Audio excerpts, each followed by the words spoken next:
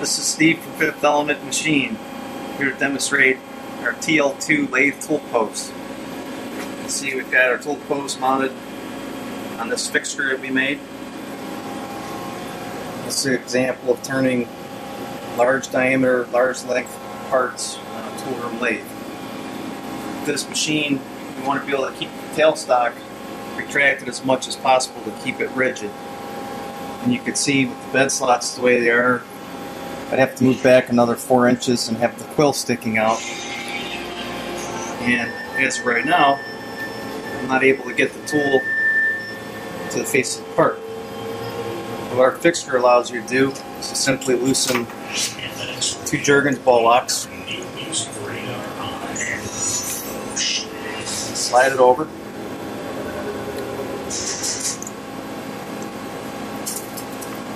put our ball locks back in.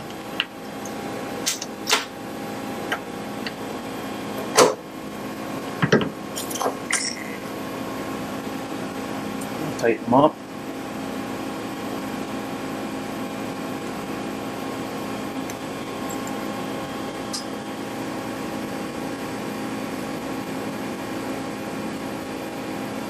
You only have to torque these things 35 inch-pounds. It's not very tight. A lot of holding power. And then we simply adjust our offset. 4 3/4 of an inch, because that's how the fixture is designed. So now, our part has shoulders in it, so that allows us to bias our tool to the right side, turn halfway down to wherever our shoulder is going to be, keep the tailstock retracted as much as possible, and then when we get to that part in our operation, then we do the same thing. We simply move it back, adjust our offset 4 3/4 of an inch, and then we continue on the rest of the part up to the chuck. It's a nice tool to be able to do some of these bigger parts that you couldn't do on a lathe of this size, but we're able to do it. And the accuracy is excellent, and the tool clearance is excellent compared to the standard Haas riser that came with the machine. Before we made this and had it for sale, you used to have to unbolt that riser, move it over to the right side, bolt it in, and then if you had 5 or 6 tools, you have to reset all of those offsets. Now, you can simply just slide everything over, adjust your G54, and make money. Here you can see we're roughing our pin. The material is 4340 quench and tempered. It's about 28 to 30 Rockwell. We're taking a 50 thou depth of cut, and we're feeding 12 thou per rev.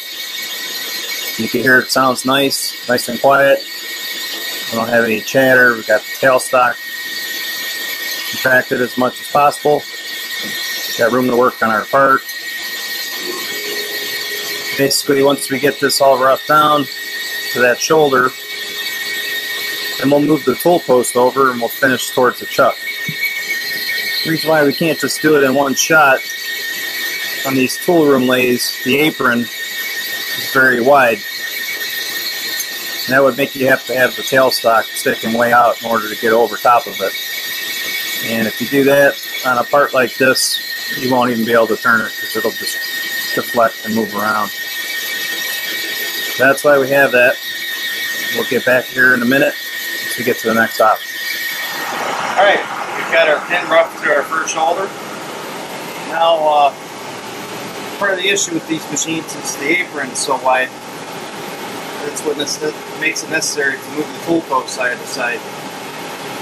If we didn't have this setup, we've got 5 tools set up, we'd have to manually move the factory riser.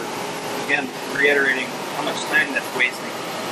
In this situation, we're able to easily move all of our tools just by moving the fixture and adjusting our global offset. So if this was the other riser, you can see we can only get about that far on our part before we start running into jaws. And if the jaws will clear the apron, we could do that, but I'd rather just move it and be safe. Obviously, if the diameter was a ½ inch bigger, we wouldn't even get that far. So again, to move our tool post, I already cracked them loose. We're making a movie here. Just loosen the screws a little bit. Pull out your ball locks. Slide the tool post down.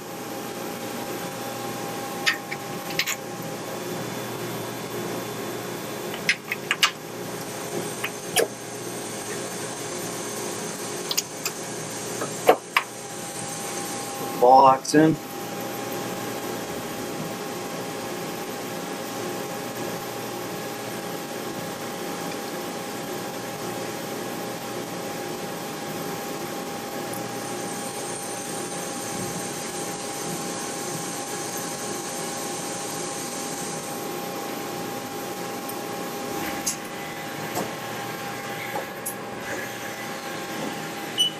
Go to our G54.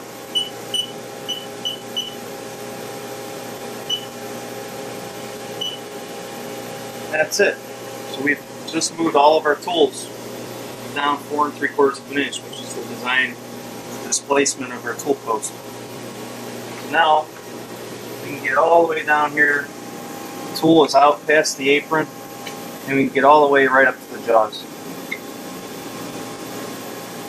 Still have our tailstock sucked back. And again, this part's 4340 punch and tempered. It's about 30 Rockwell. And we're able to just go at it, cut it.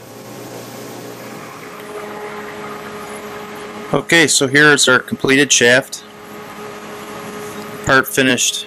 About 5 inches diameter on the flange there. Part's 22 inches long. You can see it has several different diameters on it. The center journal is 7 10,000ths of an inch total tolerance. We were able to do it on a TL-2, utilizing the 5th element machine tool post fixture.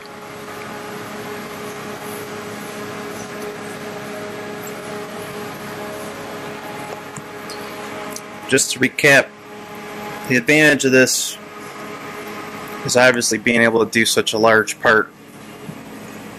If you're looking at Haas machines, you probably need an ST40 to do a part of this length and size in one shot. TL-2 is about 1/5 the cost of that machine, and this is a medium-sized part for us. We've done a lot bigger parts than this. But it wouldn't be possible having that tailstock sticking out across the apron.